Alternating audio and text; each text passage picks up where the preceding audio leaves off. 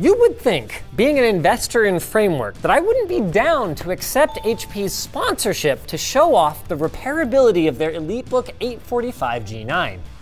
But the truth is that this repairable laptop has a lot going for it that my Framework doesn't.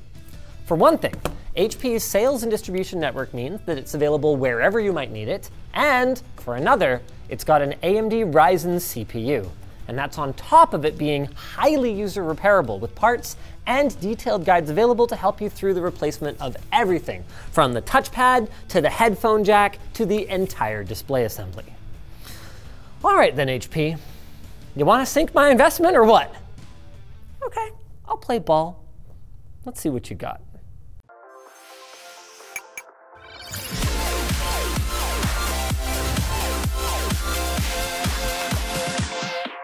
Full disclosure, that wasn't just a bit. I am indeed personally invested in Framework laptops to the tune of $225,000 US. And it was a little over a year ago that I ended my original review of the Framework laptop by saying the only reason other companies can't do this, and Framework proved it, is because they don't care. That's a problem. Chucking a device in the e-waste bin because of one small flaw should be something that we try to avoid at all costs. Because everything about the design of this AMD Ryzen-powered EliteBook 845 G9 really does seem to be rooted in long service life and sustainable choices. The first sign that HP is really listening comes before we even make it to the device itself. The box is sustainably sourced. And once we open it up, the EliteBook 45 G9's lightweight but durable chassis uses recycled aluminum throughout, and they're using post-consumer recycled plastics in the bezel and the keycaps. Speaking of that aluminum chassis, it's time for us to crack it open and find out exactly how repairable these things are. I'm going in pretty much completely blind here, so I guess we're gonna learn together just how easy this laptop is to work on. And we've got one of literally every single part that they offer on their online store to replace. By the way, another aspect of this whole serviceability angle that HP is taking is that if I wanted to cheat and research how to swap everything beforehand, their YouTube channel has proper guides for everything that I'm about to do for this and actually tons of their other devices.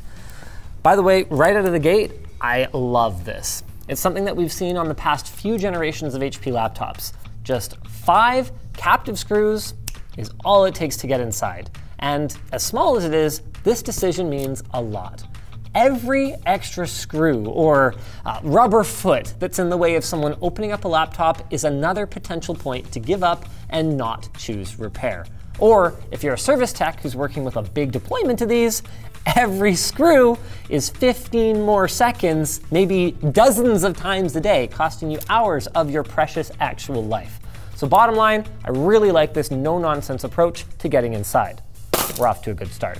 Now that we're in here, under this heat pipe is the star of the show. This laptop is powered by an AMD 6850U, which is an 8-core, 16-thread Zen 3 Plus chip fresh out of TSMC's advanced 6nm fab. This thing boosts up to 4.7 gigahertz in a laptop this thin. It wasn't that long ago that AMD laptops were dismissed for their poor performance, poor battery life, and subpar connectivity, particularly their lack of Thunderbolt support. But all of that has changed now. Ryzen 6000 is tremendously efficient, and this model from HP implements AMD's new support for USB 4, which can do up to 40 gigabits per second of throughput and tunnels a PCIe signal, meaning that you should be able to plug in previously Intel-exclusive Thunderbolt peripherals like external GPU enclosures, super fast external game drives, or single cable laptop docks. Weirdly enough, we actually have Microsoft to thank for this level of PCIe support. They are mandating that any laptop that can come with Windows 11 must have advanced PCIe support on all exposed USB 4 ports. So thanks, Microsoft, I guess. This NVMe drive is a Gen 4 unit from Samsung. Ours is 512 gig, but that's user configurable. And this little Wi-Fi 6E card here is from Qualcomm. How cool is that? The RAM shield has a little tab. Adorable.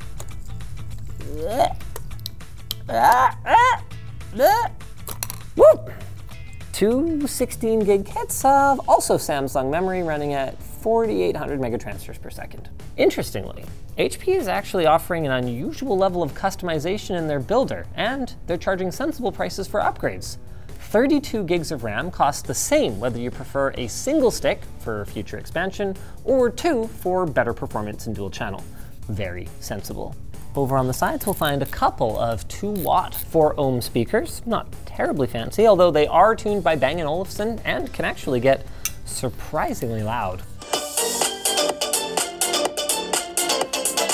These don't really need to come out, but they make it easier to get at the most commonly replaced component, this 51.3 watt-hour battery. Screws on one side, clips on the other, and I haven't even had to change my screwdriver bit yet. All #1 Phillips up until now. Let's see how long we can keep that gravy train rolling. Out of the box, HP boasts they can go from 0 to 50% charge in only 30 minutes and rates this bad boy at up to 19 hours of use. That's solid. But as you guys know, batteries wear out over time, and I'm pleased as punch that this one could be swapped out in under 10 minutes by even a novice user. If you're not into replacing batteries, I would suggest employing HP's Battery Life Manager software. It automatically maintains an optimal charge level, which is especially useful if you leave your machine plugged in or unplugged for long periods of time.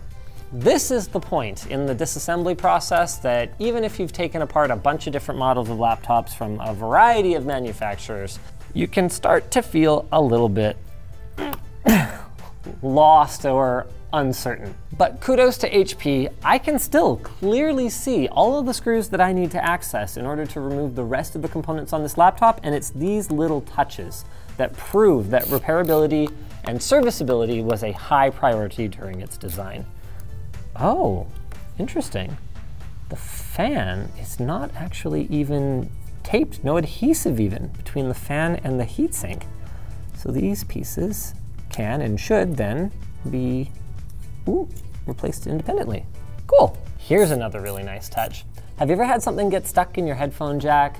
I mean, it's obviously more common with phones with, pocket lint and all of that, but they can still wear out from regular use. And the fact that this daughter board is so easily replaceable means that you will never be stuck without audio again.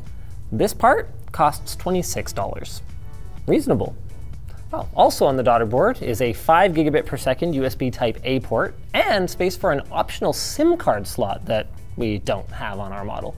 If we did, there would also be a mobile data card for us to remove from here, just below the fan. Moving over to the other side, there's also an optional smart card reader, which we do have installed, a couple of those fancy 40 gigabit per second USB 4 Type-C ports I mentioned earlier, both with power delivery and DisplayPort 1.4, along with another 5 gigabit per second Type-A port and a full-sized HDMI 2.0B. It's starting to look kind of empty in here, and we can take it even further. The fingerprint sensor, yes, here you are, comes out. Don't break, please. Please don't break. You just pull out. Okay. Oh, there's your fingerprint sensor. Boop, boop, boop, boop, boop, boop. The real-time clock battery uses no screws at all, and the touchpad has just 7 screws around the perimeter. We finally had to change the bit in the screwdriver. That's okay, I understand why these are very, very tiny little screws, so we're gonna use a Phillips 0. This little boy comes out, but is a little bit tricky because this cable right here is actually adhered to it. So we just gotta, oh boy. Oh yeah, oh, okay, oh, that's not that bad. That's not like permanent adhesive or anything. And then we also need to pull out this boy. Easy peasy. The battery is super easy to remove too, but we're not going to take that out because it makes life more difficult. We'll have to go back into the BIOS and adjust a whole bunch of settings, and I don't feel like it. Now that the touchpad's out, we can take a closer look at it. It's got a glass surface and it's massive. A big part of that is actually because of the screen, so I'll explain in a moment. Let me take these final hinge screws out and we can talk about the screen. Boop. LTVstore.com. They're finally shipping. I'm just gonna give it a little one of those and a little, it's fine. And there's the display assembly, that's right. The reason the touchpad is able to be so big is the aspect ratio of the display. The excellent 16 by 10 that I and that guy, hey Alex, 16 by 10, yay or nay? Yes, good. Exactly. You get a little more height compared to 16:9, which means whether you're gaming or browsing or video editing, you get that extra 120 pixels of vertical space that can be an absolute godsend for your toolbars or your extra video tracks or whatever it is you need. Behind the display assembly is HP's 5-megapixel webcam, complete with auto framing, infrared for Windows Hello, and a physical camera shutter, as well as the hub board that powers both it and HP's dynamic noise leveling microphone array. To HP's credit, while this does use clips and adhesive, the replacement parts are available individually, even for different variants of the screen. So if you actually wanted to change out the screen, you could. And with that, we've actually run out of parts to remove from this thing. As they say in the automotive world, reassembly is the reverse of disassembly, which means it's time for us to undo everything.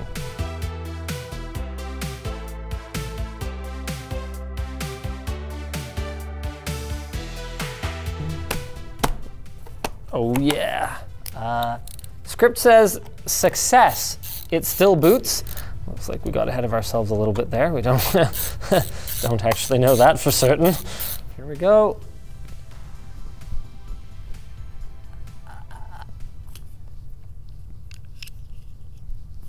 Yes! Okay, good.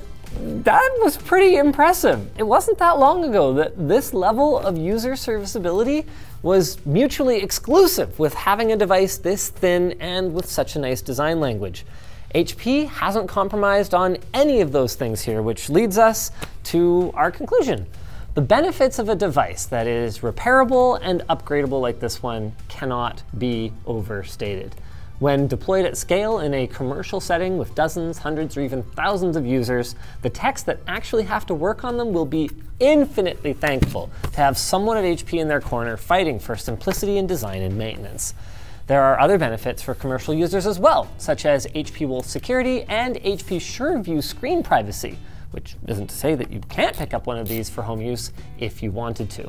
The socketed RAM, Wi-Fi, and SSD are all wins, and while HP's parts store appears to show that everything is out of stock, they told us that this is a bug and replacement parts are in fact available to both companies and to individuals to order. So hopefully whatever that is going on right now will be sorted out by the time this video comes out. While you're at it, by the way, HP, pictures, please. Service manuals, as I mentioned before, are readily available on the product support portal. You don't even have to create an account or do anything like that, so kudos to that.